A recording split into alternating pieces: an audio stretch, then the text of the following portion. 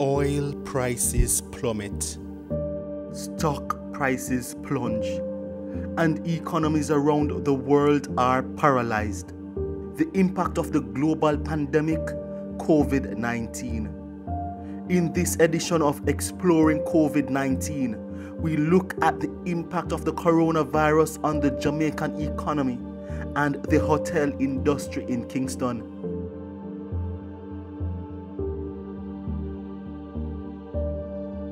The core economies in Jamaica, we can break them down into two major sectors, services and goods producing sectors. And as we know, the servicing sectors, a huge component of that is tourism, right? And then we have our restaurants and bars and all these other services, financial services, right? And we also, the wholesale, the retail, all of those services, because remember, one of the things about services is that they're high contact.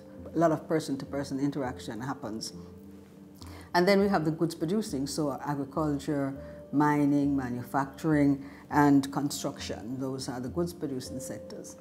Now, when we look at COVID-19 and how that virus is transmitted, we know right away that the direct impact will be in the services sector because the mode of transmission, right, is close contact with another person. And this is why we found that tourism, the impact was so intense and severe on tourism, on the tourism sector. And as a result of that, all the other industries that are part of that sector or interact with the tourism sector were impacted. So you look at a hotel that is a major player in the tourism sector, and because of the lockdown and the physical distancing, there was no business happening. So when you think about now agriculture and all the farmers who would then be supplying produce to that hotel, they are immediately impacted because they would have been preparing to sell to their client. And so they will now have all of this excess. And the good thing is that the government did put something in place to try and help them to get rid of some of that excess to the local population. Because other than that, we would have had significant wastage. And we see that in the poultry industry, we saw in the egg industry also where there was a lot of excess capacity. And the idea was to try and get rid of it as quickly as possible before it began to spoil because we don't have adequate storage. And so the impact of COVID was direct in some instances and then indirect because of the fallout from the other sectors that are linked to the tourism industry. When we look at retail and wholesale, again, high contact areas, right? And because the government had to make a decision to partially shut down the economy in order to reduce the transmission of the virus, all those sectors were negatively impacted. The other thing we look at is that when you look at the fact that many persons who work and earn from these sectors were not earning or earning significantly less, then the impact is evident. So the retail and the wholesales are then impacted indirectly because of the impact on demand. When we look at the transportation sector, many of them directly linked to tourism. So that was a direct hit for many of those in that sector. And then again, when you look at the local population and the fact that we had social distancing and staying at home, the transportation sector got hit significantly. So when you look at it in a nutshell, it's a domino effect because you get the direct hit because of the protocols that had to be put in place in order to protect us from the transmission of this virus. And then out of that, we then got the economic impact that was then affecting everybody else. Globally, economies have taken a significant hit from this virus. We declined 5% in the first quarter. The projection is 14% because if you remember, when it started, mid-March is when we really started taking action, and that is when we really started to see the impact. But the major part of the impact came up until we're now in the second quarter. So this is when we're going to see the more significant decline of between 12 and 14% as projected. You will also find that in any economy and in any recession, that there are companies that, because of the elasticity of the products, in other words, when there's an economic downturn, there's not significant decline in demand. So things such as food, staples, you will not see significant decline. You may see a little bit of decline because, of course, consumers are a little bit more careful about how they spend. So the luxuries, you know, things like maybe ice cream and all that, they probably wouldn't purchase, but basic food items they would purchase. So those and the medicines, so those tend not to be too badly impacted, but everything else that we would purchase other than you need for basically daily living would be impacted. One of the things we know coming out of this recession, the big thing is going to be consumer confidence. How confident do I feel about going somewhere and being safe that this virus will not be transmitted? So in opening up, we have to instill that confidence that we are ready for business, but you will also be protected. So this is going to be an additional cost for business, for the hotels and those in the industry. But it is a cost that we have to bear because we can't sit back and not rebuild an industry.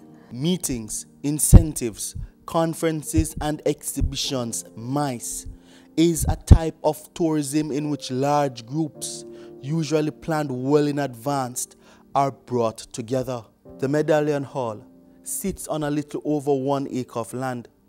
It has 14 conference rooms and 25 bedrooms. It also operates under the MICE business model. We spoke with Glenn Bloomfield, chairman of Medallion Hall, to better understand how this sector has been impacted. Kingston is more so of a business type hotel. The hotels that are in Kingston are business, more so business. Yes, we have bedrooms, but we have conferencing. Before the problem that we have in this whole problem of COVID, we were one of the conferencing people. Used to have a lot of conferencing, daily conference. Car park were one of the problems that we were facing. Some of us were facing then. The COVID-19 has knocked that out. And it seems to me, for Kingston hotels, including the Medallion Hall, we have to take a different look at how we are approaching what we have. The service that we are going to look at, because you have the online teleconferencing, that is now being in the marketplace. You hear that being marketing across the entire, and therefore people are going to be at their home or in their offices, and they are going to have the dictator. My wife have a way of sitting down at night and say that she's doing a conference at church. She has a meeting at church, and we're going to church in the living room to do that kind of discussion at a church level. So we now have to plan differently.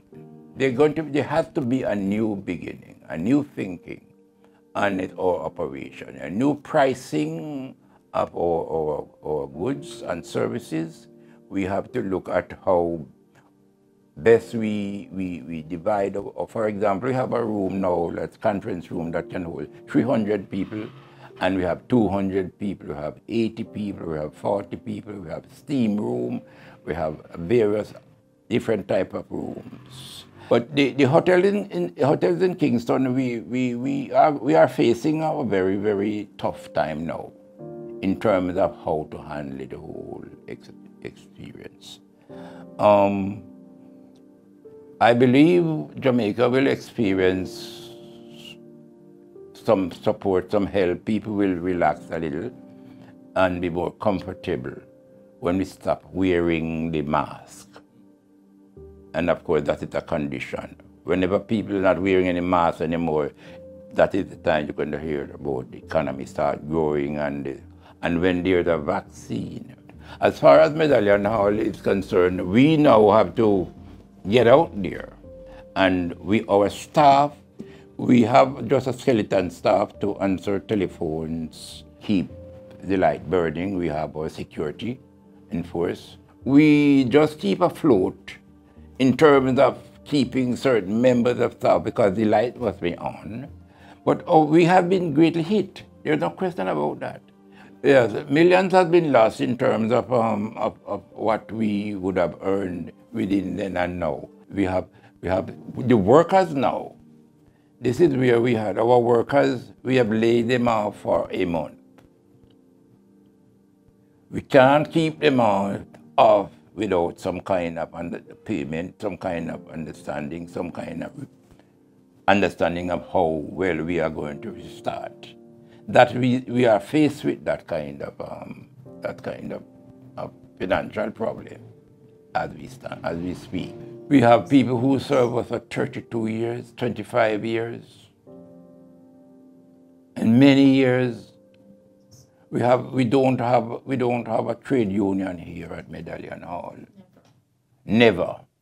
We have staff who they migrated and they back here and they are here with us. So we have to be mindful of their presence. We have to be careful that now, how are we going to ensure that their kids are back to school? How we are going to ensure that their light bills are paid? How we are going to ensure that their car bills are paid? How we are going to ensure that they live? That is the problem that we are now faced with. And we have to face that music, they would say. It has to be faced and faced with some understanding of people's interests.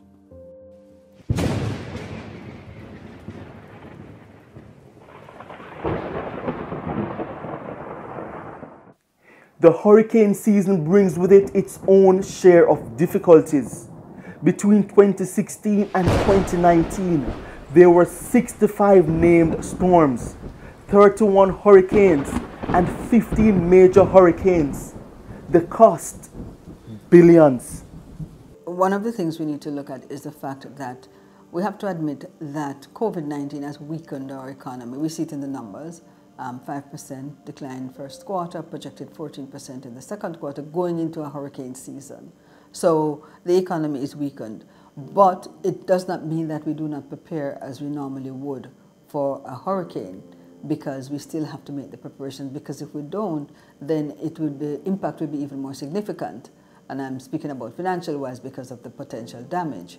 So again, it comes back to, because basically what we're faced with are two, what we call systemic risks. Risks that cannot be avoided by any sector or industry sort of thing. So we have to prepare for it. We are coming out of COVID, we hope. And so in this hurricane season, again, what businesses need to do and what we need to do as a nation is to prepare, as we have always done. Look at what exposures you may possibly have, right? So the building, first thing, whether it's your building or you're renting, make sure that the building adheres to the building codes, right? Because we know hurricanes, that's a big factor for us, so you do that. Then you look around for hazards within your environment. So electricals, make sure the building has been properly wired and certified. You make sure that if customers and employees, your environment is safe. Because what you're trying to do is to prevent losses that might occur from accidents and injuries within your establishment. So you put those loss control measures in place. Proper inventory management is also a loss control measure. You reduce pilfering, you reduce the chance that it may spoil because of expiration. So you look at those risks, the property risk, the liability exposures that might be there, and you can put measures in place to reduce the loss.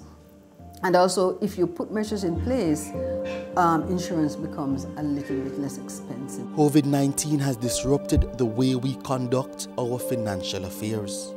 But as a people, we are resilient. This has been Surviving COVID-19.